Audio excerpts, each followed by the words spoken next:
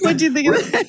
That was actually a really good piece of production. I know. That's from one of our members, BonJovial. Thank you so much for that. That was amazing. So yeah, everybody, welcome to another edition of Radio Gunk. And tonight, as you all actually know by now, we have Brent on. And everybody try and be really nice. Brent is ready for anything you can throw at him or that I can throw at him. So we're going to try and do this as nicely as is possible. So and you can ask any question you want. I'm perfectly fine answering any question.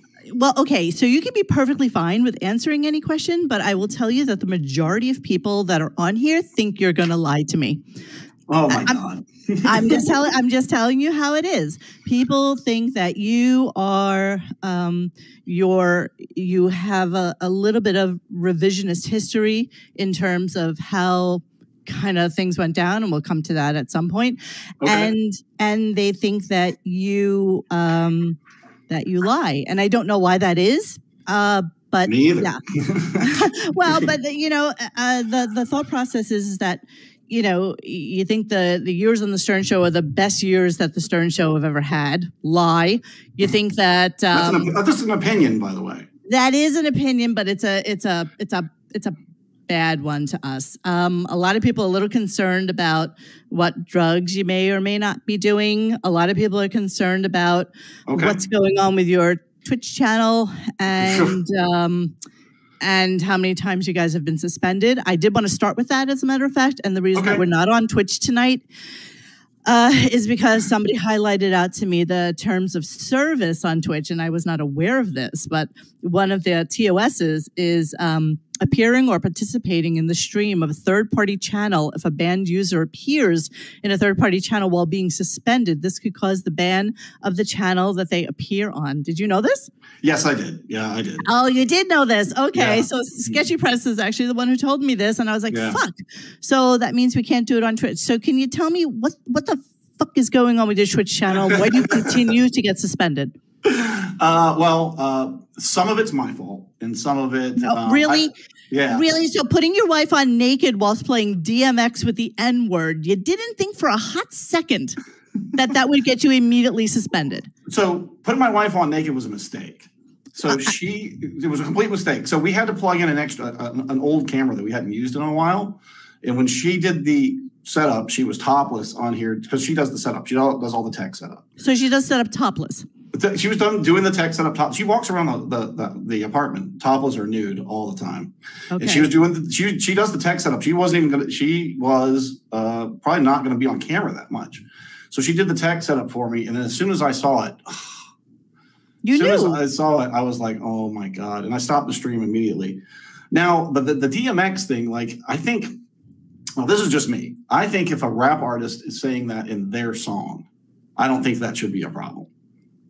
Yeah, but you must be heightened aware to the fact, same as I am on YouTube, that once I fuck something up, somebody is going to report me. That's just the way people are. Yeah, absolutely. So you have to read the fucking room, Brent. I mean, naked chick and the N-word, never a really good combination. I know. The naked chick though was it was a complete accident. And I had revised the show to where my wife was only going to be on camera on Fridays, and I've changed it completely to more of a news and opinion show, and then on Patreon I do more of the stuff with her. So because on Patreon you can talk like adults. So I'm going to figure something out. If I don't hear from, I talked to the person that signed me at Twitch.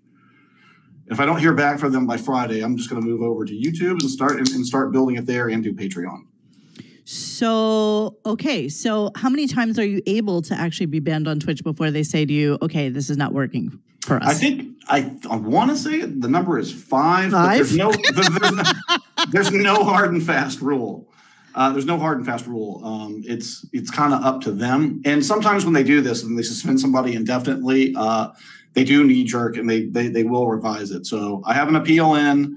I do have a contact there that's very high up, and hopefully I'll be able to get that restored. But if not, I will move to YouTube. But it was completely my fault, and I pretty much screwed the pooch on that one.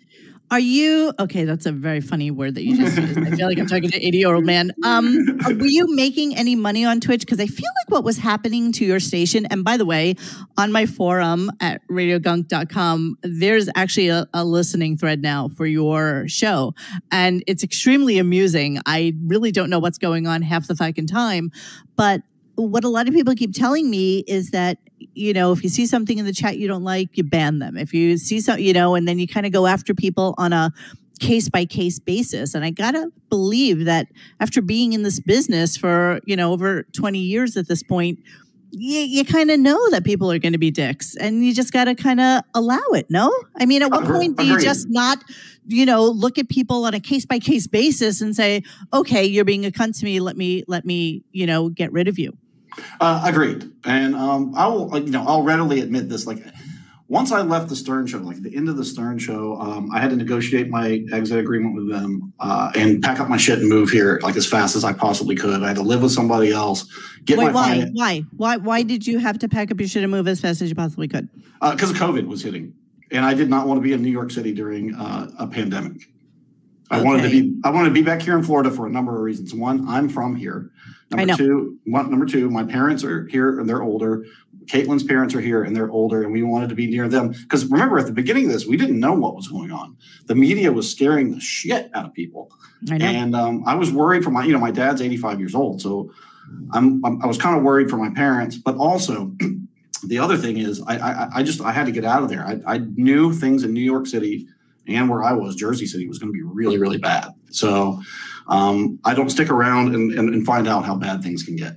Yeah. So the giant elephant in our room is, you know, and I will completely say that I definitely was one of the people out there saying to everyone that you were fired, and I kind of am gonna stick by that unless you prove it differently to me. And I will tell you that I heard it from more than two people. And I heard that it was because of a couple of different things that were happening with you. A lot of it stemming from what happened in LA. And I'm just throwing it out there at you because you need to know exactly, you know, where I'm coming from. And I had gotten a phone call. I had gotten a phone call from somebody I know that you know, and we both know, who said, Brent got fired yesterday. And I'm like, wow, what happened? And so they proceeded to tell me what they thought was the scenario.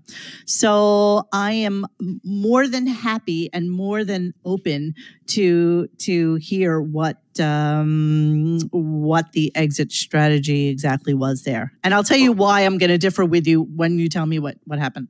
Okay. Well, I mean, you can differ with me all you want. I was there. I know. So, I mean, you can't tell me what my experience is. Okay. So I'll just tell you this. I was not happy. I was not happy being there. I did not want to be there anymore. I'm just going to say this: creative differences. With whom? With SiriusXM and with the organization. I was not happy. I did not want to be there. It is not. It's not what I do. What's going on is not what I do. So my wife and I. But no. Just dig into that for a second. What does that mean exactly? I can't really get into it. I can't. Why? Because when I negotiated my exit agreement with them, I said that I would not. The only thing that I have is I can talk about ethically. I would not talk about their business practices. Number one. Yeah. Okay. Number two, I said that I would not, talk bad about anybody at SiriusXM or the Stern Show. So let's take with whom and take names out of it. Okay, but then you have somebody like Shuli, who I'm pretty sure left on different terms than you did, out there promoting himself like, that I'm no holds barred. I'm going to talk about whatever I feel like. I'm going to say whatever I think is right and blah, blah, blah. And yet I feel like you, conversely, are just very, very close mouth about it. And I'm not necessarily sure why. Because I was a United States Marine and Shuli wasn't. And so And we do thank you for your service, by the way. Oh, well, it was an honor to serve this country. Excellent. So my reasoning is this. I could talk about, matter of fact, I can talk about what went on at Bubba's show all I want. I can talk about most of what I want went on at the Stern show. But ethically, I just don't talk ill of former employers, especially when with Bubba's show and at Howard, I left on my own volition because I wasn't happy. I just was not happy. So but I will back up. So let's back up to what happened in LA. I definitely was not fired. And I can prove that to you, but the only place that I can prove it to you is in court. Or between you and me, if you ever see me in person, I'll show you the proof. Okay. See me in person, I'll be glad on my phone to show you the proof. I've got it. Okay. But I just want to throw something else in with the Shuli thing. Shuli has been so vocal and so out there and getting so much PR, like even on like Fox and all over the place, where, you know, he's got a new podcast, he's doing this, he's doing that. And you kind of unceremoniously were gone and never to be spoken of again. And I have to tell you something, and this comes from the millions of disenfranchised fans that are out there. It's like, you know, everybody's so scared to talk about Howard and maybe what an asshole he is behind the scenes and maybe how he treats people behind the scenes and things like that. But can you even recall at any given time anybody he has helped that has left the show, or conversely, anybody who has left the show and he's spoken of ever again? And he doesn't help anybody who leaves him. So why is everybody so scared to ever talk about who he is or what he's really like? I'm just curious about that. I'll answer that question, and then we're going to back up and talk about LA for a second. Okay, great. I can't answer for everybody else, but I do know of one person that I don't know that he helped, but he has spoke well of, and that would be Billy West. And Billy's a completely different story. Extremely talented human being, amazing, and could go anywhere at any time. Yeah, and he's obviously he's still working on of his own volition. So yeah, he's an amazing talent. Here's the thing I said on my show, and I'll tell you this now. I think when it comes to Howard, that hurt people, and I feel like he probably feels like people that leave abandon him. And I can kind of identify with that sentiment. I have an extreme fear of abandonment. So I think that, you know, he takes it personally. I think he takes it very. But don't you think that holds people down? Think about the fact that, and you know, I had to look into the history of it, but think about the fact that there are so many people there who have been there 15, 20, 30 years. You were only able to last there 6 or 7. We're going to go back to LA. But, you know, the people that last there are fiercely loyal to him. And is it because of fear, or is it because of almost having like a cult-like adoration for a man who makes $90 million a fucking year while you make 150? Like, I just don't understand the absolute abject adoration for somebody who I have heard from more than one person ask him, you know, hey, dude, can you give these people, you know, you just made $30 million extra from your serious stuff. Maybe you want to like take $1 million and give it out to the guys who work for you. And he said, fuck that.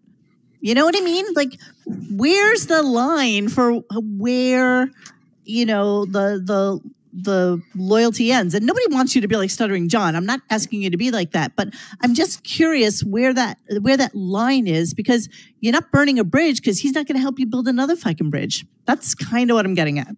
You know, I certainly understand that point. I really do. Like, I understand your point. I understand where you're coming from. And I'm not here to tell you that you're wrong.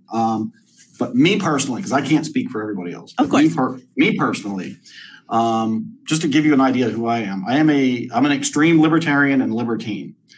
So while I may disagree with somebody's decisions for what they do with their money or what they do with their life or how they handle their employees even, as a libertarian, I always believe that decision is up to them. And anybody that doesn't like those decisions, I walk around SiriusXM and around Bubba's show saying this all the time. Nobody's chaining me to my desk.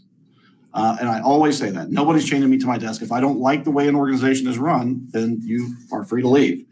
And kind of that's how I see life. And I disagree with people's decisions, but it's their decision to make. It's their life. All right. So again, we're going to go back to LA, but I want to get just a little bit into the organization that is the Stern Show. So, we always pontificate about what we think is going on at that show. And we're always kind of amazed at how many people are needed in the behind the scenes area to do what makes that show a 3-hour, 3-day-a-week show. How many people are in the back office at that show? So I'll just give you a total between, I don't know the back office specifically, but I know the total is around 85 between video, audio, and production. How insane is that when you have a show like Joe Rogan, who's making the same amount of money, who basically has 5 people behind the scenes? Why does it take so many people to do a 3-hour, 3-day-a-week show? I'm just fascinated by that. That is a great question. That is a fantastic question, and one that baffled me sometimes, to be honest with you. Like, I've been in radio. This is 2021, so I've been in radio since '93, so 28 years, and have never seen anything like that. I mean, that is quite a budget. Like at Bubba's show, at our max, because we were doing 2 shows a day, so we had a morning crew and an afternoon crew besides the on-air talent. Our max got to, I think, 23 people, but we had to have mornings and afternoons, and we had a video crew, and that crew also was our road crew when we went on tour. So they all had multiple jobs. They really were busy at our height at Bubba's show. So that big of a staff, it really does get heavy and fat. So talk to me about a staff that big on a Friday afternoon when Howard has already fucking bolted for the Hamptons on Wednesday afternoon. And here we are Wednesday afternoon, Thursday into Friday. And I cannot imagine for the life of me that there is enough work to be parsed out for that amount of people for the amount of show that is occurring there. Well, there's a lot of post-production that goes on, especially with video. The video team is very busy. Take out video. Just take out video completely. Show only 3 hours. Take out video, you're down to about 60 people. So. Oh, well, that makes all the sense in the world. So tell me what 60 people do on a Thursday and a Friday when Howard is gone. So Thursday, first of all, all the people that have to do, that have areas of responsibility on the live show, there's a huge meeting, because kind of Thursday is the day that your week starts, and Wednesday is the end of your week. And so Thursday and Friday, well, especially for me, because I did a lot of running 101. So Thursday and Friday were the days that I could catch up on 101 stuff, work on the wrap-up show. Before he passed away, of course, I worked with Jay Thomas, so I'd stay there on Friday till 5. But also, Howard has so much material prepared for him. There's no way he could get to it all. So in your areas, like Shuli and I worked together on Whack Pack stuff. I worked on some other type things, some other packages. So I would have to go do research, edit those packages, write scripts, and things like that for those interesting packages. So when you hear Howard get into something, that is so well prepared. So we spend Thursday and Friday preparing stuff like that, doing pre-interviews with people, hunting. Sometimes on Fridays, a group of us would go out and hunt for possible people to be on the air, like Whack Packers. So there's a lot of pre-production that's done when Howard's not there. But how much of that is used? How much of that is really used? Take out. Okay, so from the 12 hours of show, take out another 2 hours of interview. So now we're down to 10 hours worth of show, plus about 40 minutes at the beginning of him talking about something completely nonsensical. Like this week, it's fucking pens. So you're really left with about 2 hours a day, 6 hours a week, 60 people. I mean, I can't imagine that the output could be that fucking strong. I mean, it's insane to me. That's all I'm saying. The output from those people, I'm going to say most that work there, is pretty strong. And there's a lot of stuff. He just has stuff that the stuff that he has prepared is insane, the amount of stuff. Like for Bubba's show, for instance, I would prepare Bubba 8 hours of material every day for a 4-hour show and make him decide what the best stuff was, and that's when we were really good. Howard, for let's say a 3-hour show. Let's say for a 3-hour show, Howard each day probably has 15 hours worth of material that he could get to. And he picks and chooses what he wants to get to. And there's some stuff that's really good. Like I left in March, you had the me, for instance, you had the me versus Benji going out and getting women's phone numbers on Hollywood Boulevard. Right. That was done in October in LA. By March, when I left, it still hadn't been played. So tell me then why something like that wouldn't be played, but something as horrific as Priest and Boy would get, top billing any given day. I mean, I think the thing that I'm not realizing, or that maybe you're maybe not realizing, is that the reason we even exist is because there are so many disenfranchised fans that think the show couldn't possibly be worse if it tried. And it's almost to the point where it's too built up. It's too manufactured. There's not enough spontaneity anymore. The fans, realism. They're missing the realism, is what you're meaning. Well, the fans, the fan aspect of the show is completely gone. They've taken away all comments on Twitter, so there's nothing left there to actually comment on. So they've closed down all Twitter commenting or anything like that. So you don't really take a lot of phone calls. And a lot of the phone calls that are taken are people that have been on the show for forever.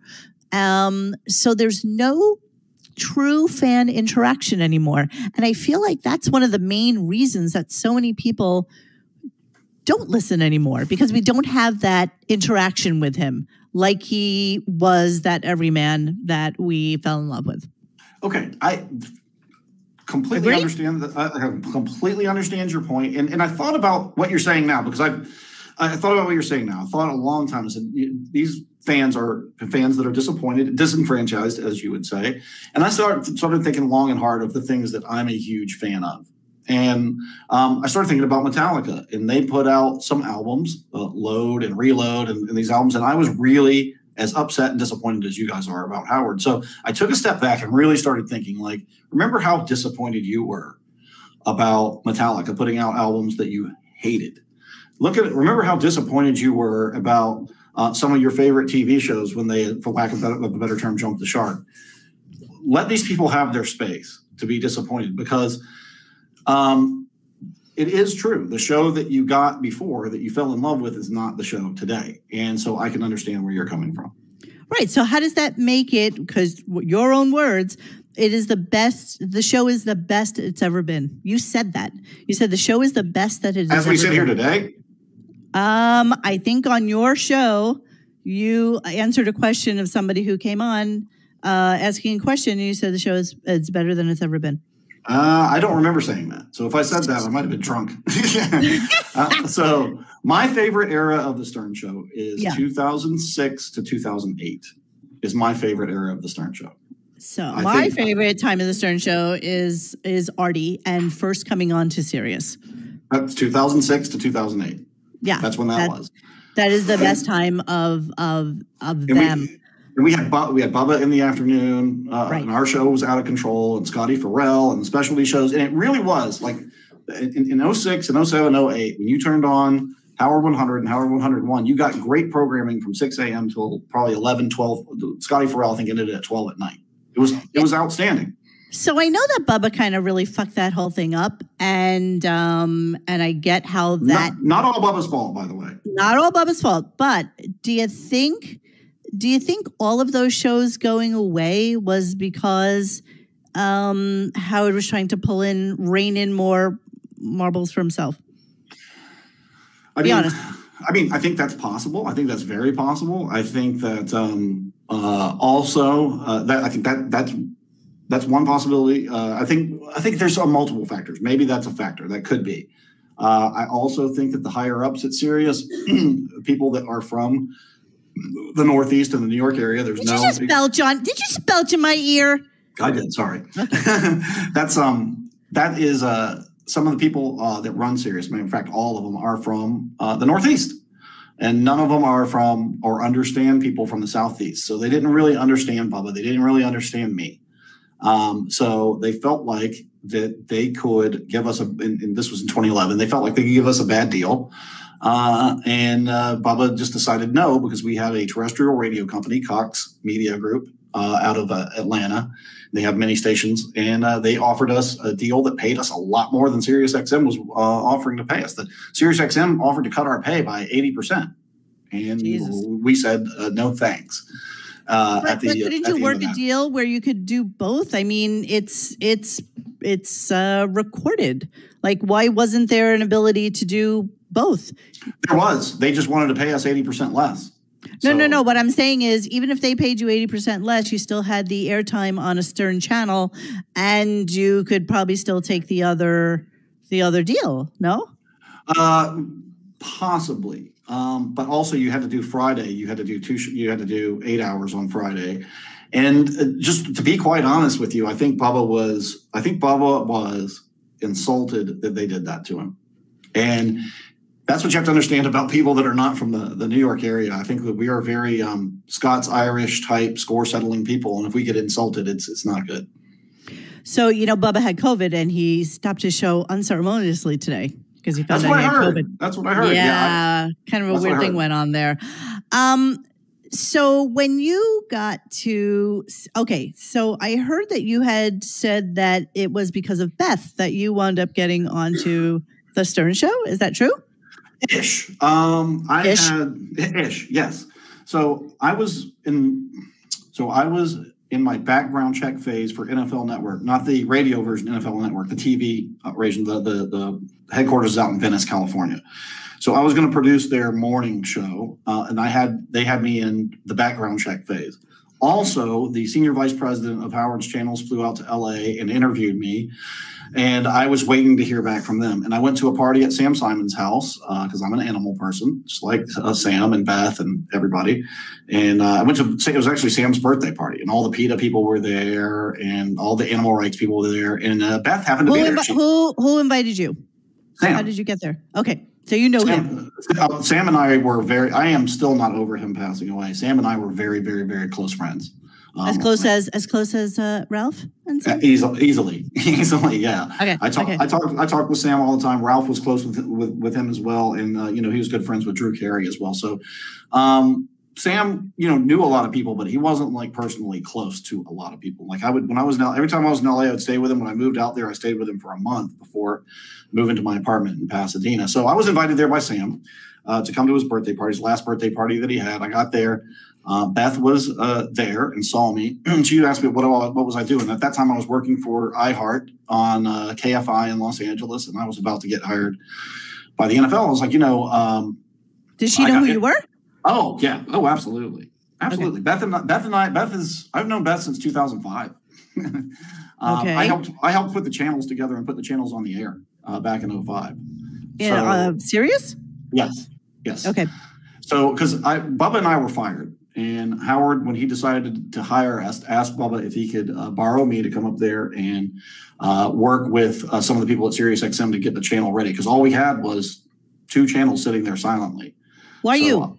Because I had a ton of experience in this type of radio, and also 2 other times I had started up radio stations from the beginning, so I had a kind of experience in setting that kind of stuff up. Okay. So yeah, I had known Beth. Bubba and I had interviewed Beth. We had been to lots of events with her, and we had supported North Shore quite a bit. So yeah, Beth was. She's always been super, super sweet to me. So I see her at the party. She says, "Hey, Brent, what's going on? What are you doing?" I was like, "Well, I'm working at KFI. I'm about to get a job at the NFL." And I was like, I interviewed for a job with the Stern channels. And she's like, "Does Howard know that?" I said, "No." She's like, "Did you tell him?" I was like, "No, I'm not going to bother him." So she said, "Well, I'm going to tell him." I was like, "Well, that's your husband, and I'm not going to tell you what you can and can't say to him." And so that was a Friday night. That Monday morning, I had a job offer. Really? So you think that it was because you had her ear and she went to Howard, and so you got there right when the Sirius channels were what? When did you get there? August of 2014. So I'd been there, previously with Bubba's show up until the end of 2010. I was gone for 2011, 2012, 2013, and then August of 2014 is when I came back. Okay, so why didn't you last on that show? Everybody else is there 15, 20, 30 years. What happened with you? Tell me about LA. So LA, let's back up, because LA does play a part in this. People that say that I was doing cocaine in LA are absolutely insane and incorrect on many, many levels. I do smoke a lot of weed, and I do psilocybin, which is magic mushrooms. But I didn't even do mushrooms in LA. I just had weed. I was so excited to go to the marijuana store.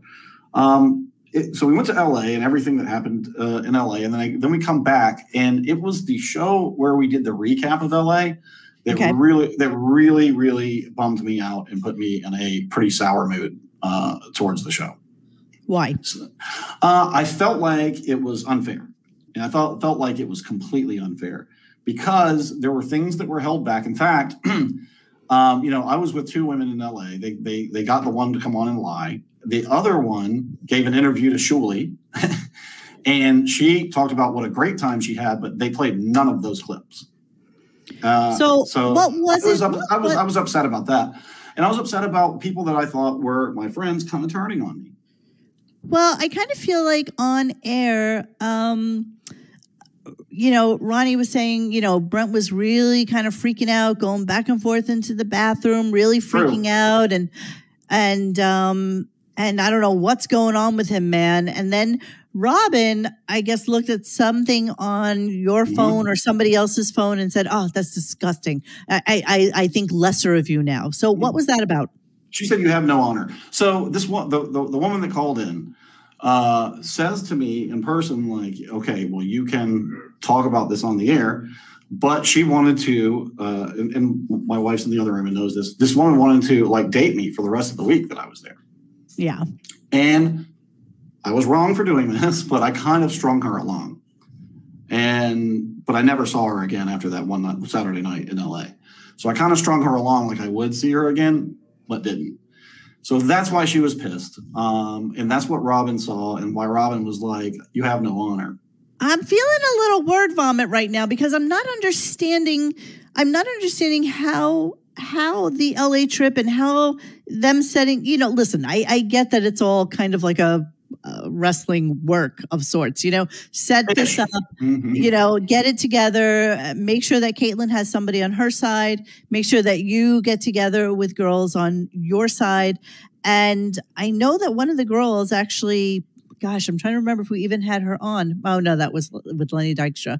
But I know that one of the girls said that, she legit thought that she was just going on a date with you.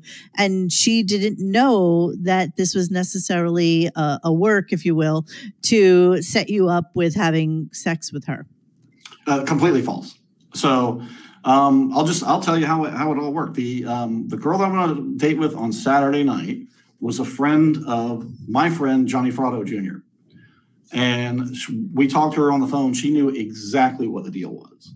Okay. That's why Robin saw those texts. She knew what the deal was.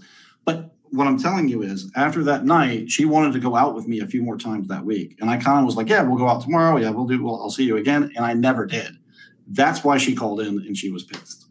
The other girl just messaged me on Instagram and was like, "Hey, if you want a 25-year-old while you're here, just hit me up and send me your number." So, okay. So then what is the LA story? Like, I'm feeling from what you're saying that there was no real LA story other than you weren't really happy with the way it went down. So I don't understand what that means. Like, so the way it was presented on the air, was not entirely accurate.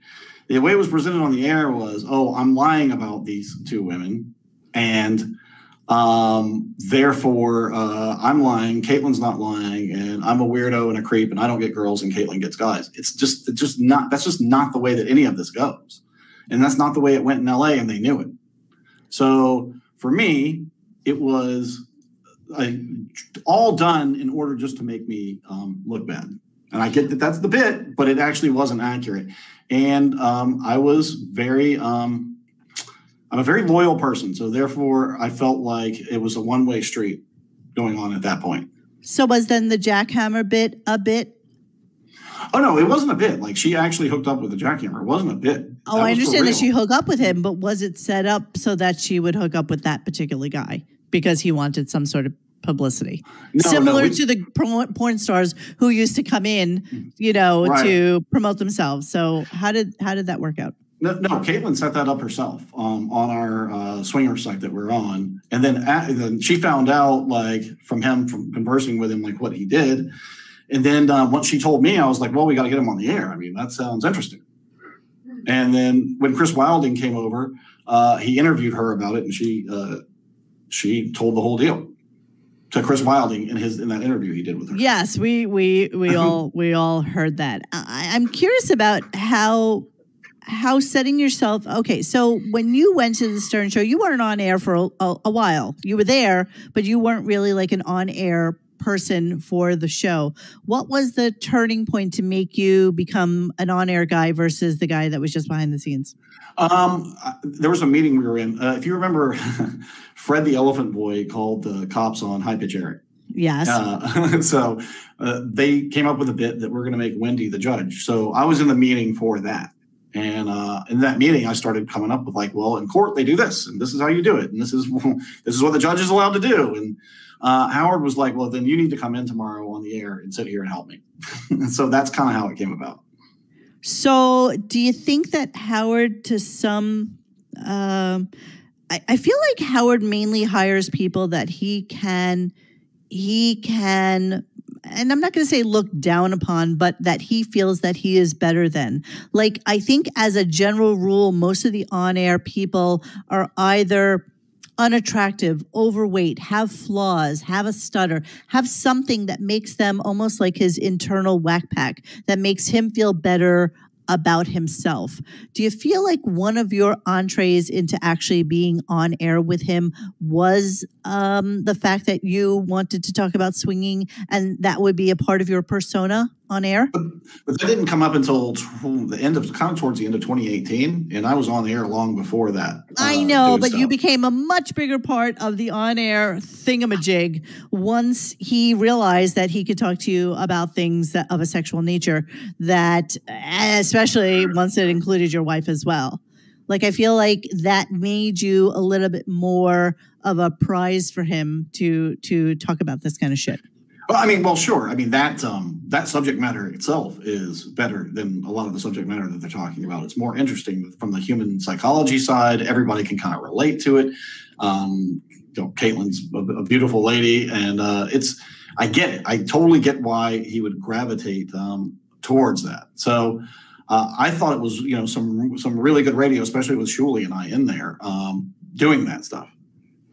So, but do you think that made you a little bit more of a valuable player to him because you would talk about that? Just same way, like, Chris Wilding coming in and talking about some disgusting blowjob he gave to somebody, or touching Ralph under the table or something like that, was of interest to him. And do you realize that his prurient interest always goes to something sexual, and we all feel almost towards the gay side at this point?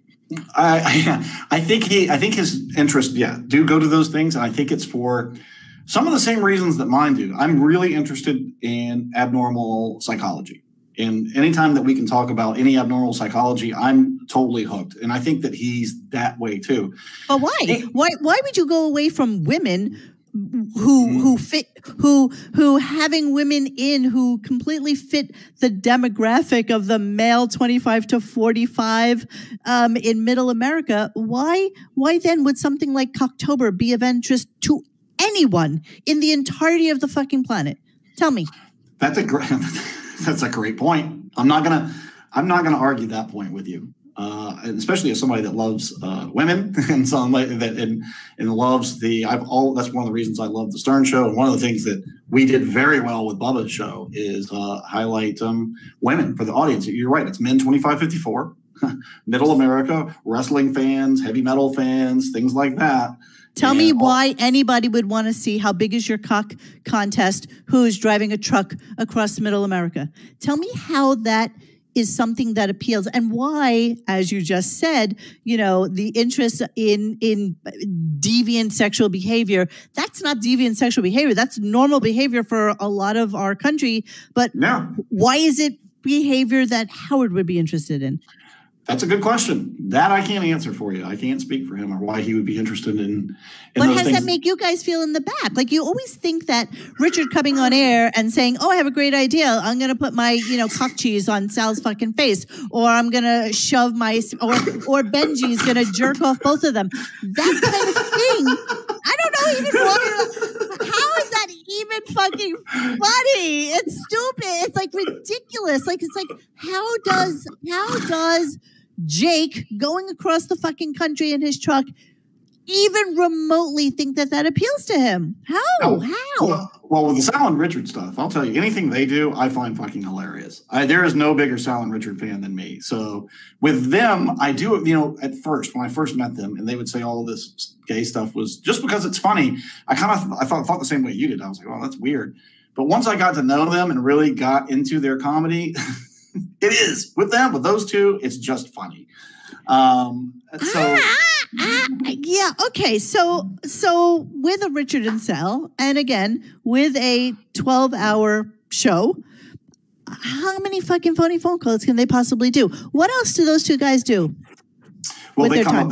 They come up with a lot. They do a lot. They do song parodies, obviously. They do bits, and they also come up with a lot of ideas for the show. Whether they get used or not, those two are an idea machine. And I'll tell you now, if I was starting, if the radio gods came to me and said, "We'll give you an unlimited budget. You can have as many people as you want," I'm hiring Sal and Richard are the first two people I'm hiring. Yeah, but you're not hiring 60 fucking useless people in the background who basically, are trying to figure out something to justify their salaries whilst they sit there thinking of like weird ideas to present to the boss. I mean, it's not like Saturday Night Live where you have, 50 guys in a room all throwing shit out for that week's fucking show.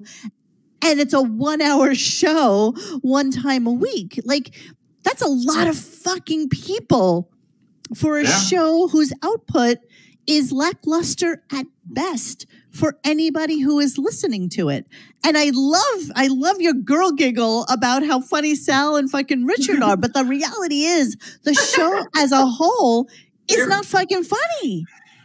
It's just not. Okay, I understand. Do you think it is? Do you think it is? I don't listen currently. Okay, you just left last year. So we're not talking anything substantially different. Actually, it could be quite possibly worse because I believe that with COVID, number one, I believe that he has already been vaccinated, but I also believe he will never see the inside of the fucking Sirius studios again. Like, I believe that the show will be 1,000% the way it is right now. I don't think that he comes. How about this? I don't think he comes back to Manhattan again. I agree. I think he sells his place, and I think he just toggles between the Hamptons and Florida, and that's the end of him. And he's pretty scared of Florida too, to be honest with you. But he shouldn't be. I mean, honestly, I have lived my best fucking life for the last couple of months down here. I feel like COVID doesn't even exist. It's the weirdest thing. Are you permanently here? I am not permanently here. I live in Manhattan, and this is very weird for anybody who comes to visit me. They don't understand how Florida is not as freaked out and paranoid as the Northeast is. Like nobody does. Here in St. Pete, we are not freaked out. We're not freaked out at all. And did you get vaccinated? No, I did not. Are you planning on it? I'm going to wait a little bit. I'm going to see a little bit more data before I get vaccinated. So tell me about what you're doing with Shuli now, because I was interested in this. I must confess. I feel like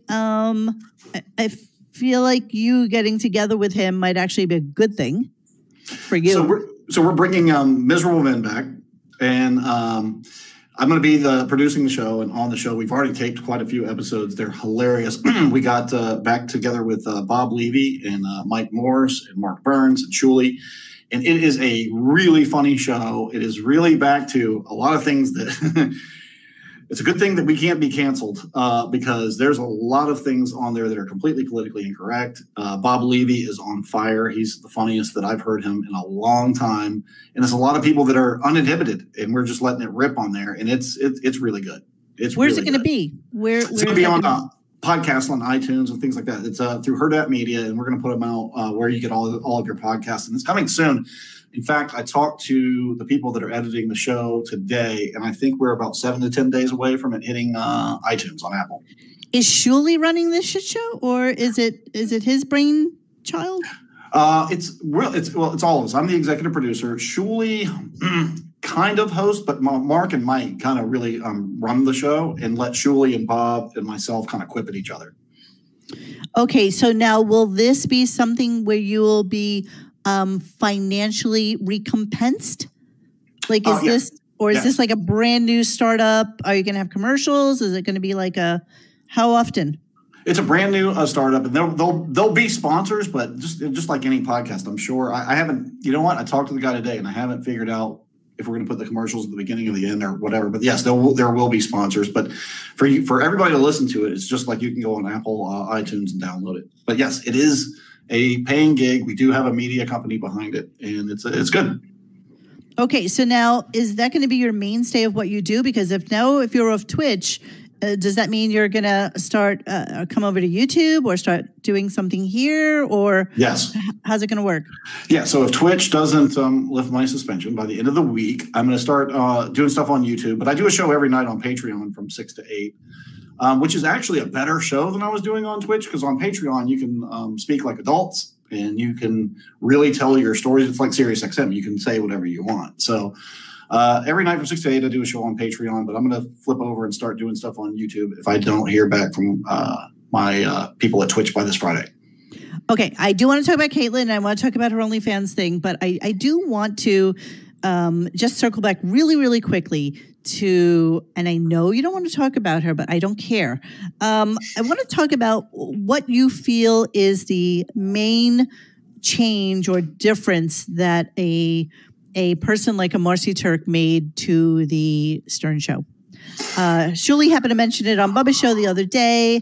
I know you don't want to talk about her because she's, quote, not a public person, but I think the reality is that many, many people feel like her coming in, especially with her cult-like getting things done scenario, made the show a very different animal from what it was, even what you say were the best years.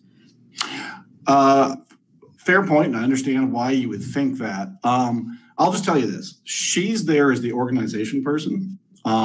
She does like I said, there's 85 people there to handle, and somebody's got to handle the employees. And that's what she does. Why would somebody in their 30s who's had 12 different jobs within 16 years be the correct person to handle 80 people on her own? Just curious, just throwing it out here. That's not a question for me. And you're not going to get me to. But since she's not a media person, is that the right human being to manage that many people and be responsible for human beings who have been there for 30 years and now are holy shit, who the fuck is this coming in telling me what to do? So my boss there was a guy named Jeremy Coleman. Yeah. He's the senior vice president of the channels. I worked specifically for SiriusXM. That she actually, her salary is paid by Howard, actually, not by Sirius. Okay, correct. Just throwing it out there. Yeah, I do know that. So I don't know. I don't know what, who, or why she's there, or that person is there, or even that position is there, or if it's the correct person. Like for me personally, if it were my organization, I would put somebody there that had been in HR probably for 20 years. Of course. And like my friend. Yeah, I'm sorry. When you wind up having sex with two staff members and actually get pregnant and marry one of them, I feel like that's kind of not the right person. Just throwing it out there. I don't know. I don't know that that's true. I know that one. I know her and her husband very well, obviously. Who worked for Stern Show? Yes, he does. Okay, so there you go. And before that, we know about Ben. But okay, go ahead. No, Ben is her husband. No, I'm sorry. I didn't mean Ben. I meant guys, I know you guys will help me in the chat. But there was a guy before him, and apparently when they went for raises, Jason was really fucking upset that this other person got a raise and he didn't, and he's the one who spilled the beans that Marcy was fucking him. But I digress. Go back. That must have been Brendano. Thank you. It was Brendano. No, it wasn't Brendano. I know Steve's one of my best friends, and I really don't think that's true. That's what I just said. It wasn't Brendano. Brendano is a really good guy. I mean, no, it wasn't really him. Is. But I'm sorry. Let's go back to that. So, yeah. But when you're talking about qualification, so my friend that runs HR at SiriusXM, her name is Dara. Like that's who I would think that you would put in that position. And Dara's been in HR for decades and is really even keeled and handles the employees at SiriusXM very well. I don't know. Some decisions that organizations make are beyond me.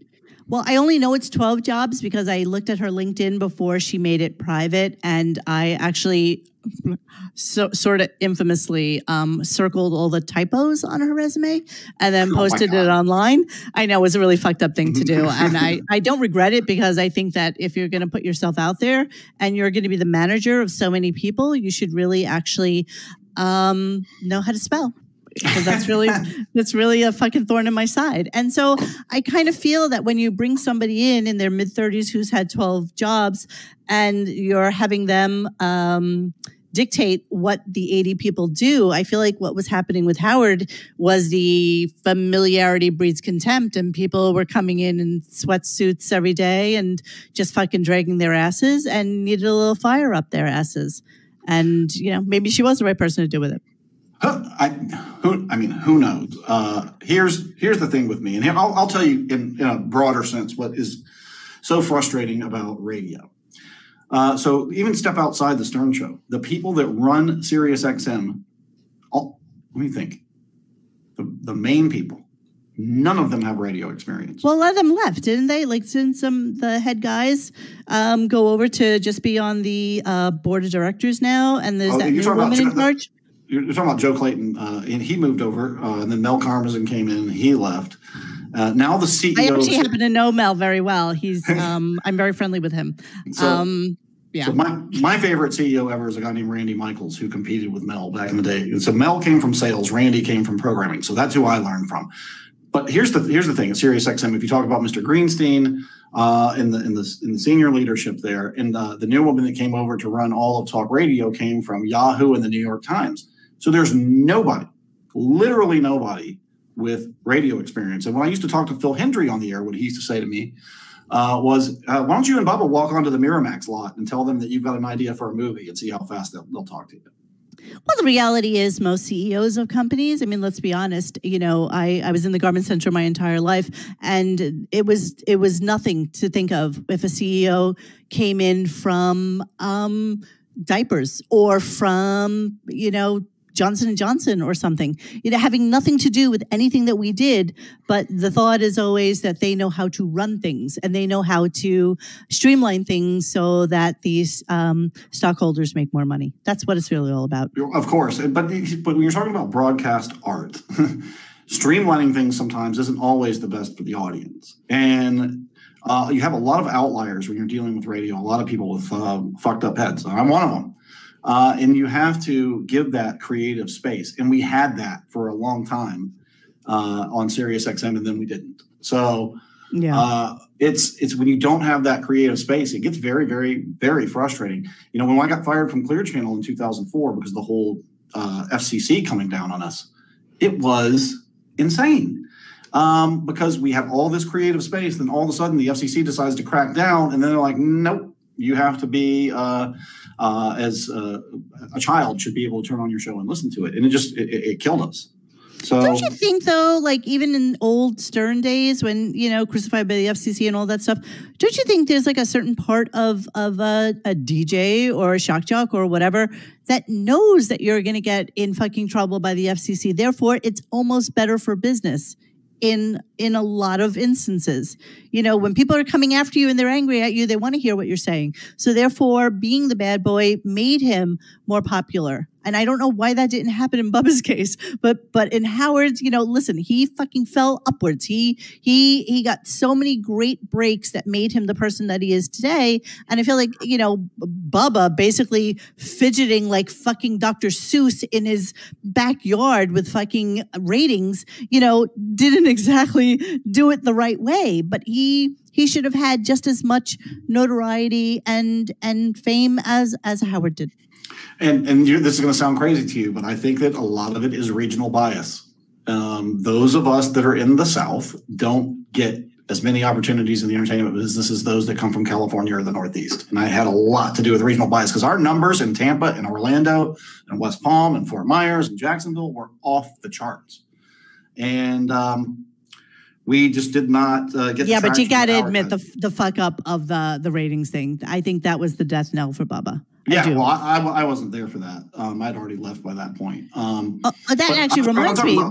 Yeah, I'm sorry. I wanted to ask you what happened with Manson because he was on like 2 weeks ago with us, and he said that you basically ghosted him when you got down to Florida. That you guys were going to do something together, and you guys talked about it, and he talked to you about Twitch and doing your channel there, and then you basically ghosted him. It was my only Bubba question. I had to get it out there.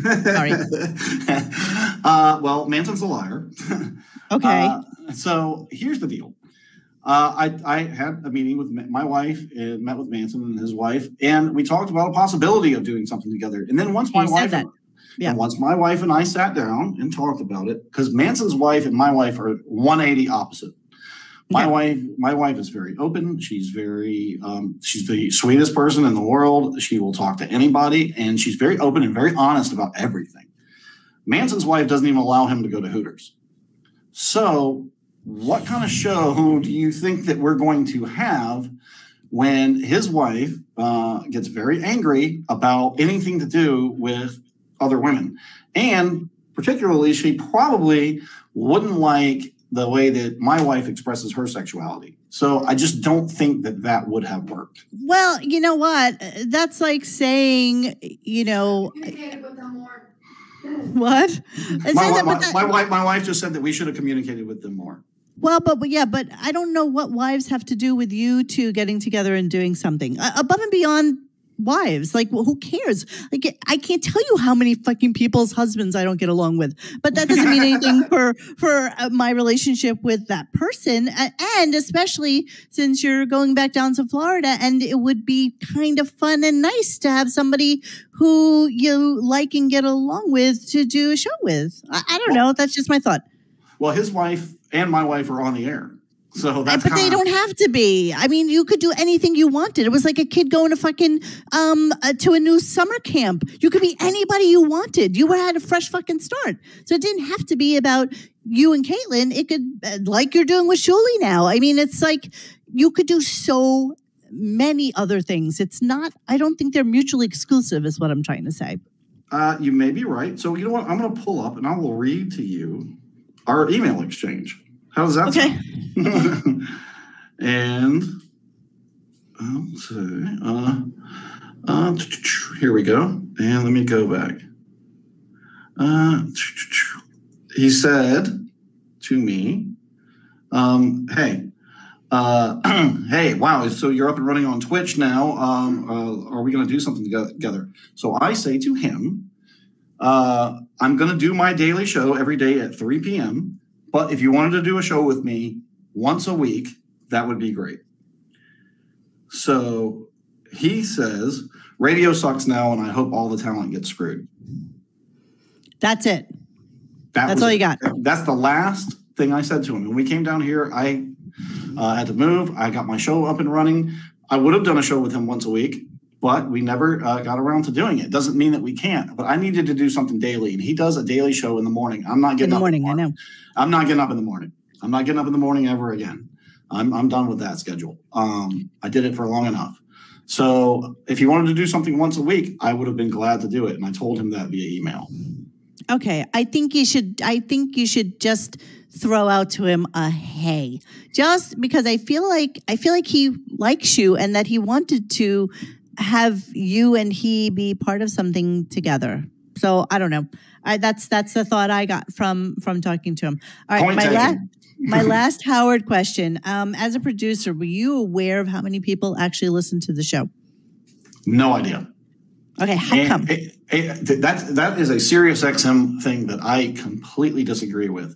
So you have no idea any channel who or how many people are listening at Sirius XM. Even my friend Pete Dominic there, they called him up into the office one time at Sirius XM and they said, we're not seeing enough reaction and audience, enough of an audience for your show in our data. So he says, okay, well, let me see the data and let's talk about it. So they're like, nope, we're not going to show you the data. So Pete Dominic just walks out and goes, okay, well, I'm not having this conversation with you then if I can't see the data. And it's a weird thing to do because in terrestrial radio, when you're having ratings problems, if you do, they bring you into the office and they plop down Arbitron in front of you and go, look right here, your time spent listening sucks. What's going on? You need to hold the audience longer. Like you can't have a real conversation with people if you have no idea how many people are listening or for how long. So take a guess. How many people do you think listen to our show on a daily basis? Seriously. Okay, on a daily. Throw it out there. You've been in this business, what, 28 years now? Yeah. Throw it fucking out there. Tell me what you think. I'd say 3 million on a daily basis. 3 million on a daily basis. Yeah. Those are the pure listeners, right? Yeah.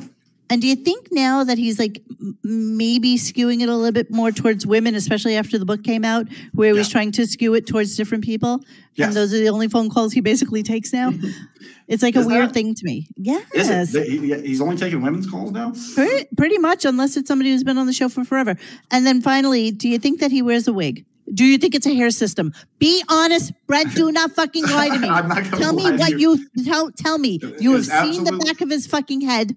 Tell me what you think. I've been as close to him as I am to this computer screen right now. Lots and lots and lots and lots of times. It's definitely not a wig. I've seen him with his hair wet. System? I have no idea, but it's definitely not a wig. It's definitely not a wig. A system. He has not had his hair cut in 8 months, and that's still exactly the fucking same. This is my question. Well, I'm bald, so I don't know much about hair. I lost my hair in 2000. So. All right. I want to talk about Caitlin. I wish she was here with us because I really have questions about her OnlyFans channel. And I have questions about how you guys, how she can do something like that. First off, I mean, I can't even imagine doing, tits and ass, let alone fucking feet or anything. But I'm curious as to how that came about, because I know that she worked like a real person when you guys were in New York, and did the whole talking about swinging and stuff like that. Did that hurt her ability to work as a real working kind of put on something every day and go to work? No, it didn't. Actually, the bosses at the company that she worked at in New York City knew and listened to her on the air, but she was just so good that they were like, they didn't care. No, it didn't. Here's what happened. The stories that we had at the Stern Show are such kindergarten child's play now to the stories that we have, because we didn't have much experience then. We have a lot of experience now. I've been hearing a lot about it, and people, I have to tell you, some people love to talk about what you guys talk about, but some people are absolutely mortified about the fucking conversations that you guys have. Seriously, just cannot believe that you would actually go there with your lives. Don't you think that ultimately that's going to affect you, though? Like, I almost feel bad for Caitlin, because I feel like how long can you do an OnlyFans thing, and then what happens after that? It's kind of like a porn star going to like mommy and me classes afterwards. Like, how do you reconcile doing this now today? Yes, make some money and whatever you got to fucking do to make it work, but then what? Well, she wants to make a longer career out of it. And actually, in the adult industry, if you want to call it that, once women get over 40, they become even more desired for this type of stuff. Christy Canyon, who she was just on her show on SiriusXM, is in her 50s and looks great. I mean, this is what I really love. No, Caitlin really enjoys it. And how it came about was this. We started going to this swingers resort down here in Florida called Caliente. It's not far from you, Monique. Do you even know that you did a birthday thing for me? Yes, I do. Glad. But there's a swingers resort down here, and we started going there, and you hang out. It's one of the nicest resorts I've ever been to. So you go down there, you go to this swingers resort, Caliente, and you hang out there naked all day. And she's like, well, listen, like, people are seeing me naked here. You're not supposed to, but somebody can snap a picture and put it online. I enjoy being naked. I enjoy taking photos of my body. People want to see my body right now. There may be a time that comes when I'm 70 and they don't. So I might as well do something like this. She really enjoys doing OnlyFans. She really enjoys swinging. She really enjoys expressing her sexuality. It's fantastic. I mean, I absolutely love it. We have never been closer. That woman saved my life. She pulled me out of a deep, dark hole where I was. I was on the way to death. When she pulled me out of a deep, dark hole. I love her more than anything. And we are closer than ever. We are like when we meet the other swingers couples in Miami and other places, they're like, if you guys are relationship goals, because we are so close. And she loves it, and I support her, and I love it. I think it's fantastic. Like, I love all this stuff. And I'm not even lying when I say I don't understand it, but tell me what it's like. And this is not even being hyperbolic or anything. Tell me what it's like to be a fucking a cuck. Like, what does that mean? How does that translate into a fruitful I mean, obviously you both have to be into it, but explain to me what it exactly means to be a cuck. Well, that's not, so I will explain that, but that's not what I am. Here's what I am. I'm what's called a stag, and she's what's called a vixen in the lifestyle. Because cucks do not participate with the other women. They only watch. That's not my gig. Like, for instance, this weekend we had a woman here from Miami that stayed with us all weekend, and Caitlin did a lot of the watching and filming. But but on OnlyFans, aren't you filming and watching while she's doing other things? Sure, absolutely, absolutely. But see, all those things on OnlyFans, except for one, all those things on OnlyFans are during sex parties that we're at. So yes, I will watch and take films of her, but at those same sex parties, I'm having sex with some of the other women. So I know, and you know, if you don't want to talk about it, I don't care. But I know your ex-wife was also into swinging. Yeah, I can't. Or not. I can't speak about her at all. Okay. Well, I think some of it was on air back in the day. It was, but due to legal agreements. Yes. Okay, I understand. I can't speak about her. I wish her well. That's fine. So, but sort of same situation, but not. But yet this takes it, I don't know, exponentially greater to have things now. And yes, it's one thing to go to a fucking Calientes and have a great time with all these other people. But now that you have a solid digital imprint of all your sexual deeds, is that not a little weird to you to maybe, I don't know, be 80 years old and looking back at your fucking life and seeing, you know, your wife in her peak fucking other guys which never goes away because it never goes away now. That's so steamy. I'm so into that. Like, it's so into it. It's so awesome. Like, I'm going to look back, and I said this to Ronnie before off the air, like, I'm going to look back when they put me in the ground, or it's almost time to put me in the ground, and say, like, I have no regrets. I tried all the stuff I wanted to try. Like, I'm just telling you now, like, I have some crazy kinky thoughts. And we got into some of it this weekend with this other woman that was here, and we get into it at these parties that we go to. It is awesome. It is really awesome. It puts me into a euphoric state of mind to the point where I'm in a daze for a few days afterwards. It is awesome. It's everything. A lot of guys get into it and think, well, I'm just getting into it to get laid by as many women as I can. And that's the wrong reason to get into it. You have to get into it and enjoy something with your partner.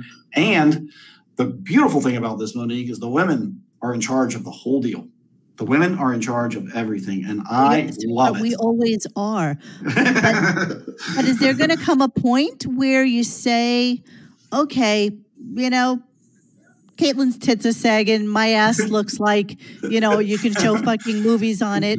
It's time to stop this? Or is it going to be this this serotonin that you're no longer going to have, and then what replaces that, you know? Well, I think everybody's, into something. Everybody has their thing they're into, whether it's church or exercise or whatever, where they get their serotonin from. And for me, most people don't get it from watching their wife lick out another fucking girl. Although they might. I'm sorry, that was wrong. That's the wrong example. That's the wrong example. But well, But what happens? What happens when that day comes? When that day comes, well, our rule between us, just so you know, is if either one of us are no longer into it, it stops. That's just, and you promise each other that. That's it. That is rule number one, is if either one of us are not into swinging, or if we're not into the current situation, everything stops. And then what? And then we have a discussion as a couple and work through it. Like, we work through everything. Our communication is at the highest possible level. And I absolutely love it. I absolutely love how we communicate. So on her OnlyFans, and I know, please by all means promote exactly what her handle is on there. I mean, I'm assuming it's just Caitlin Hatley. Yeah, it's Caitlin Hatley on OnlyFans, or you can just simply go to CaitlinHatley.com, and there's a button there that you can click on. It's very easy. Okay. And so now I have to ask you this question. So why did you reach out to me? Because, okay, first off, you're a little bit on the fucking litigious side, which is really, really annoying. Okay. Your threats of your threats of litigiousness are actually kind of silly and they border on benign, considering the fact that now that you have so much stuff on video, it is virtually impossible, unless they repeal like 230 or something, that that you could ever have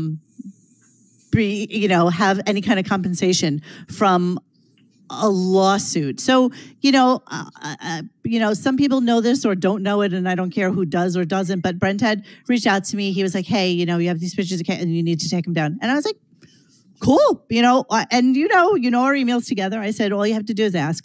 It's, it's not that big of a deal. I will do that for pretty much anybody who reaches out to me. Some of you may or may not know this also, but, JD's wife reached out to me and said, hey, your people are basically putting up things about my friends and stuff like that. And I get that, I put myself out there and whatever, but keep my friends out of it. I'm like, all you have to do is ask. I'm 1000% all about not, fucking with people's livelihoods and their lives. So I was just, color me curious that you actually reached out to me and wanted to do this with me, because I would not have thought that you would have. I mean, you've talked shit about me, probably not as much as shit I've talked about you guys, because I have a forum that is basically dedicated to this shit. But I'm actually curious why you reached out. Because I, quite honestly, I was drinking a little too much from the getting down to Florida until probably about a month ago. Was drinking way too much, and I had a cloudy head. So two things. One, you're probably right. However, I have been through a whole defamation suit where Bubba and I were sued for defamation by a radio broadcaster, a guy that makes fun of people on the air and puts his wife on the air.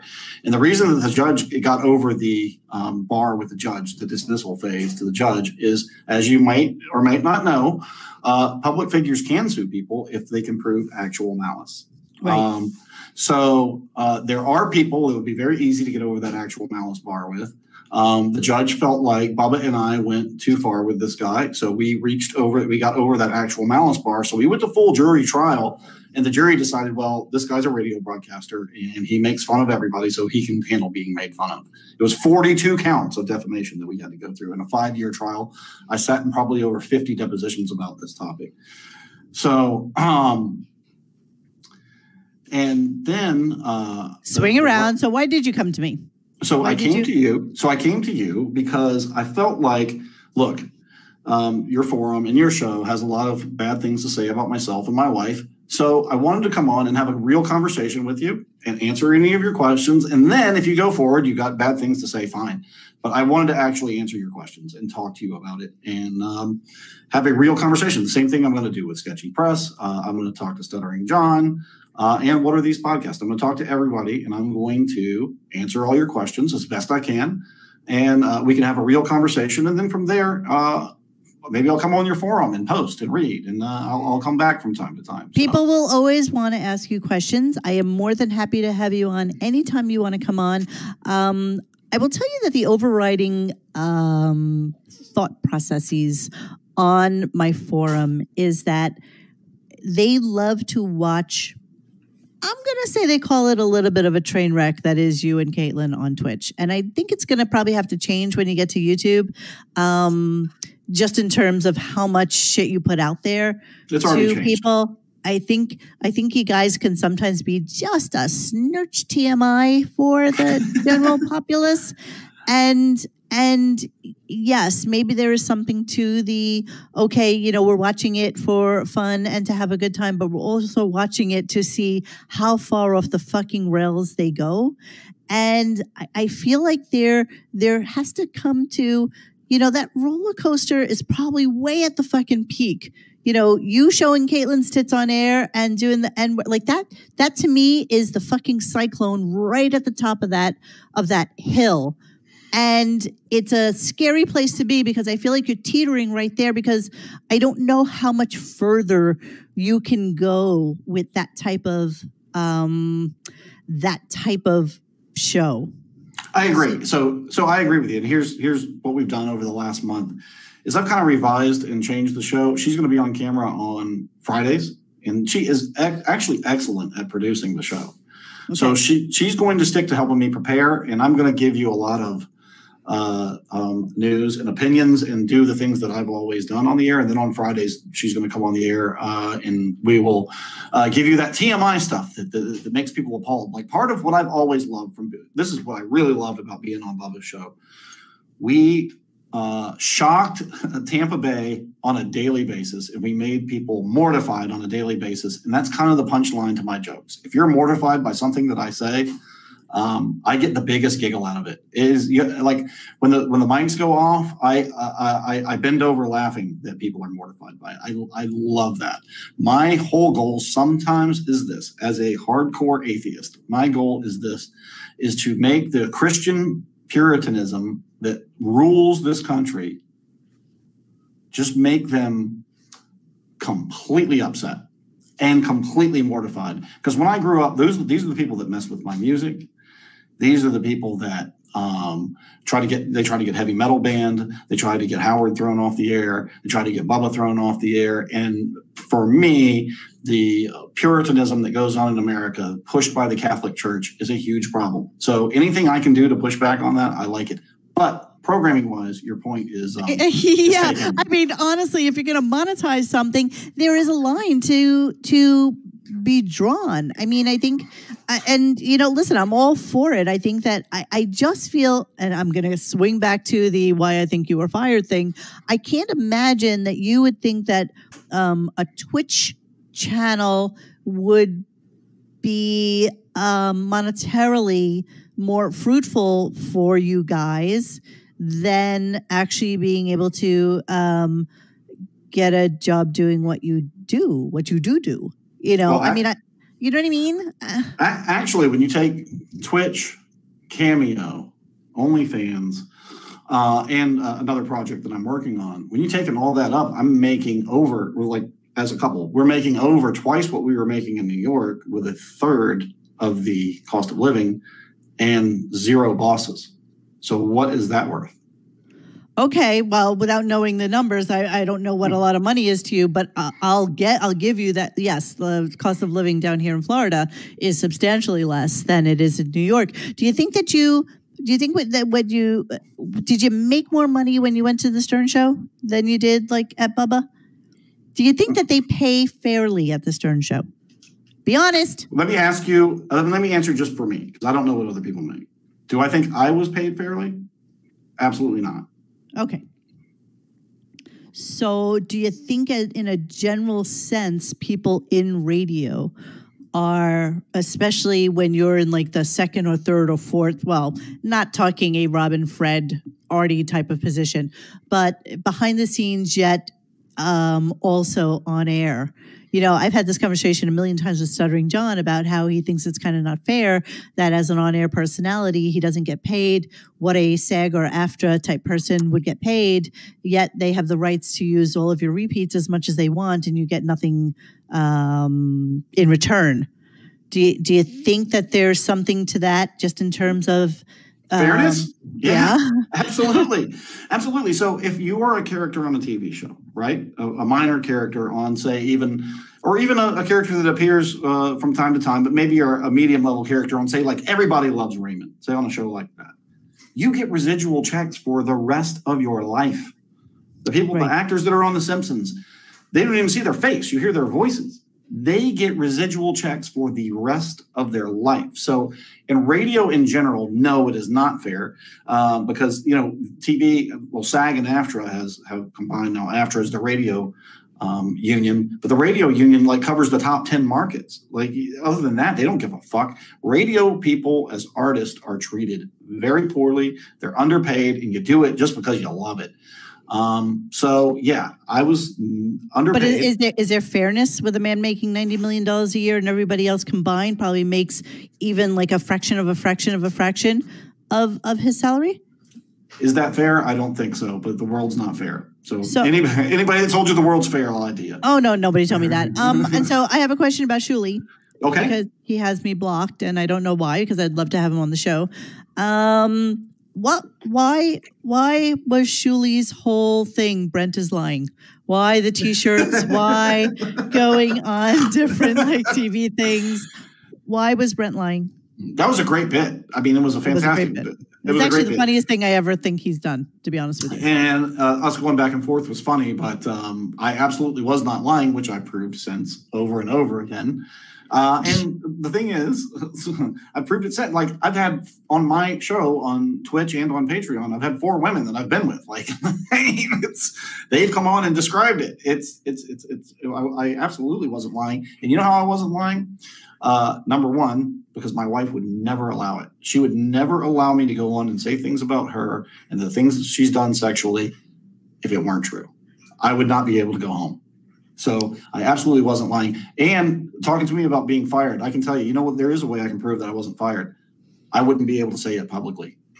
I wouldn't be able to say I wasn't fired publicly if that weren't true. That would. I think that you guys could have come to some. I have fired many a person where I have allowed them to use me as a reference and never say that they were fired. Just because it's nice business to, even though you like somebody, but they don't get along with the rest of your staff. And I've even allowed people to stay, 3 weeks longer than they needed to, because it's easier to get a job when you have a job than it is to get something when you don't. I totally understand that.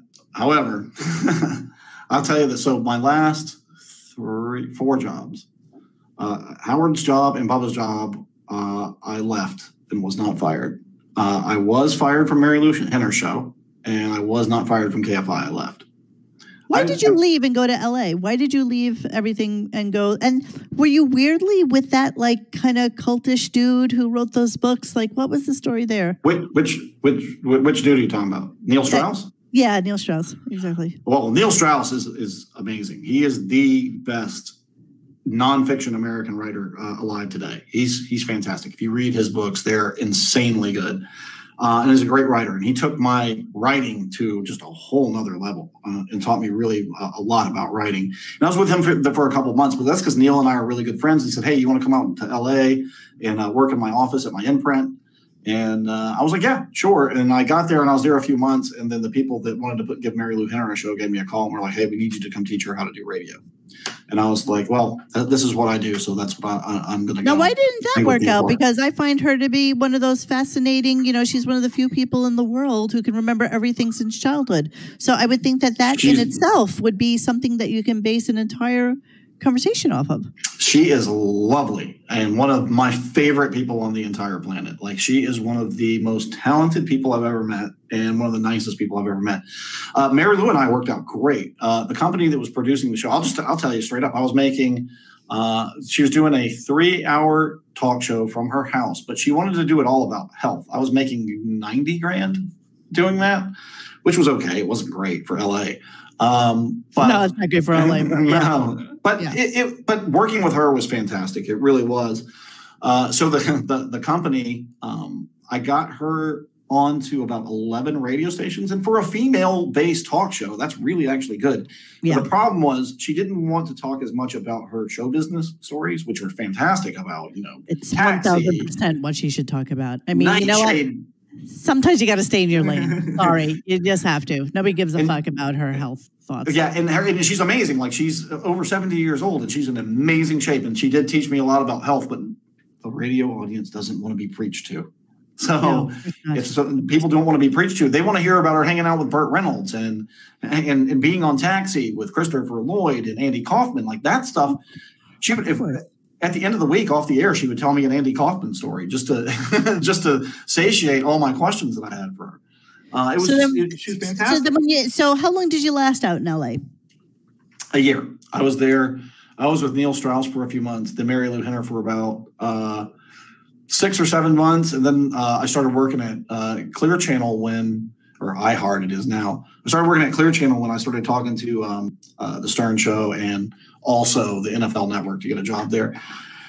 You were already with Caitlin at that time? Yeah, she came. We got together here in 2012, and she moved with me to LA. She moved with me to New York.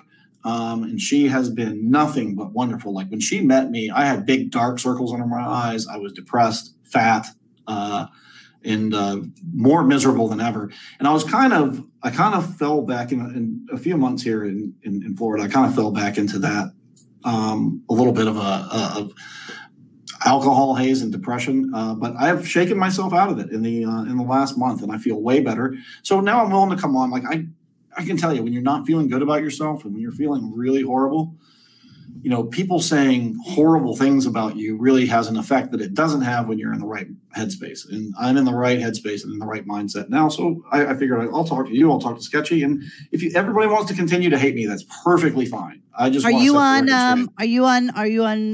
Zoloft or any serotonin uptakes? Hell no. I do not take prescription pills. I use psilocybin. I use magic mushrooms and weed. And that's it. So you've cut out anything else? Do you drink a lot? Do you? I was self-medicate. I've cut it down. I've cut down the drinking down to maybe a couple of beers on Friday and Saturday, and I stick to edibles and mushrooms, things that grow in the ground. So. Awesome. Okay, so I think I've gotten to all the questions I wanted to ask you. Oh, I did have one more question. I'm sorry. Why do they call you Bort? Because I keep seeing it on my thread here, and I'm just really curious where Bort comes from.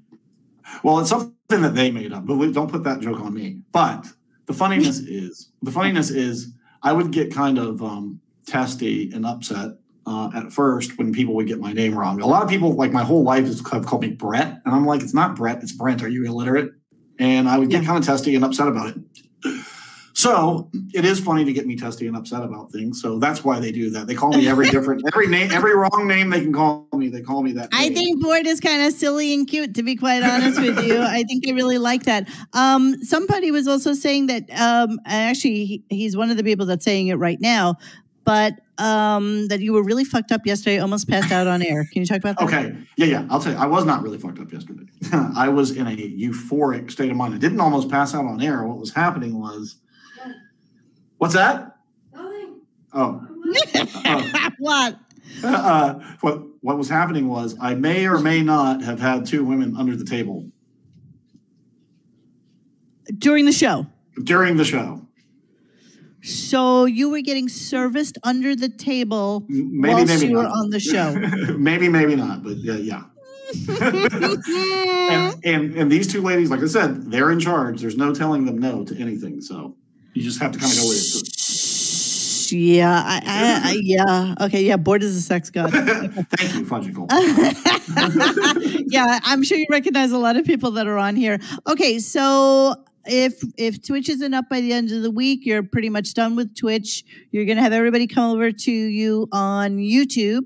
And you're starting the show on Wednesdays of Miserable Men with Bob Levy and Shuli and two other people whose names I didn't recognize. Mark Burns and Mike Morris. So they're great guys, great comedians. Okay. And is Bob going to be on it full time as well? Like, is that going to be? Oh, yes. So if you like the Ronnie character or the Ned character, maybe even Ira, the weatherman that was on Jay's show, Bob Levy is on fire like that. You know, he's gotten a little older. Not that there's anything wrong with that, but his filter is gone. If he ever had, I know, gone. Are you gonna have any kind of interactions with him? Because I know you guys are kind of diametrically opposed in terms of your politics. Like, is there any of that? Well, politics we don't really get into. Well, Bob and I, weirdly enough, are kind of kindred spirits. Like, I'm not politically incorrect like him, and I'm not really a Trump person like him. But, however, we do kind of have the same ideas about freedom and liberty and being a libertine and kind of everything is okay sexually. So Bob and I kind of bond over that. And the two of us are kind of the two idiots on the show, kind of a little bit. So it's fun. So Bob and I interact, Shuli and I interact, and we all bust each other's balls. It's really savage and politically incorrect, and it's all those things that you probably love. We do all of that. Okay, awesome. So we'll look forward to that. And I think it would be really fun if you did sign up for the forum, do an AMA on there. Absolutely. People will ask you questions, and, you know, if anybody's going to be a dick to you, I mean, you know, they couldn't be any worse than what happens on your show. So I can't even imagine. All right. So yeah, so that's it. That's all I got for you. And I'm thrilled that you came on. I'm happy we were able to kind of talk shit out. Sure. I don't think it's going to change anybody's mind, as you know, on either one of our shows. So, but yeah, definitely I will promote what you guys are doing. I look forward to listening to Miserable Men and seeing what we think of it. And then we'll look forward to whatever you guys choose to do on YouTube. And I'm sure your OnlyFans know your OnlyFans. I mean, oh yeah, absolutely. And we're also, you know, these days we're on Patreon every day from 6 to 8, doing a show there, which is more akin to what goes on Sirius, because you can talk openly and freely. But I want to just thank you for having a civil conversation today, because you've got very strong opinions, which is completely allowed in America. You're allowed to have strong opinions, but I do appreciate you having a conversation with me. Yeah, of course. I mean, you know, I'm no douchebag. I mean, of course, I'm going to talk shit about you and put up, you know, pictures of you slightly retarded with your eye hanging down with your black child with Caitlin. That was one of the funniest things I ever put on Reddit my entire life. But that doesn't mean we don't love you. So so thank you for coming on. I'm going to chat with my guys a little bit after you leave. And we will see you soon on YouTube, I guess. Okay. Have a wonderful night. And have a wonderful night, everybody. If you like me or you hate me, thank you for listening to the show and giving me a chance to explain. All right. Thanks for being a good sport, Brent. I appreciate it. Okay. Thanks, Monique. Have a great night. Take care. Bye-bye. Okay, you guys. So that's that. That's what I got. I don't know. What do you think? I mean, I started the show with asking him, you know, or saying to him that I think he's factually. So I don't know. Just I think I got to all your questions. I tried. I tried to get out whatever we could from the show. You know, whatever. So yeah. All right. Thank you, guys. I know he's a little bit not as forthright as I would like somebody to be. I mean, that's why I think he probably would have made a great politician, because he kind of circles around stuff a little bit and doesn't really get to it. So, you know, whatever, but that's on him. I think that, listen, you know, let's be honest. He's probably not going to be able to get back to Twitch. And he's going to go on and promote wherever he thinks that there are fans that, you know, he may appeal to. So he came to me and we had a good conversation. So that's it. Yeah. So let's talk about it online, and I'm good with that. I'm really good with it being like a decent conversation with him. And because I'm the only one on the show tonight, I wasn't even really listening as much as I probably should have when he was saying things to us. So I'm going to listen back to this, and then maybe we can talk about it on the forum. Okay. Thanks for coming on and hanging with me. Thank you if you think I did do a good job. And if I didn't, I'm sorry that you feel that way, but it was the best we could do. Okay. So here's the intro that BonJovial made for us. It's pretty fucking fantastic. So take a listen to this, and thank you for playing with us tonight. I've been doing this over a quarter of a century. I know what opening this door meant. I know where these things go. She likes to fucking move on. Ah, so hot. Yeah, the first day at boot camp was kind of pretty fucking rugged. A day that you couldn't handle, by the way. I have way too much respect for everybody that works on this show. It was more of a voyeur exhibitionist type thing. He thinks the whole world revolves around him. I'm probably about 7 right now. You're there to find somebody to fuck. You're not looking for love. Sometimes I go to sleep dreaming about it. There are no questions. Just eat your humble pie like a man. Edibles are great. They help you relax in a situation like this. So fucking steamy. So fucking steamy.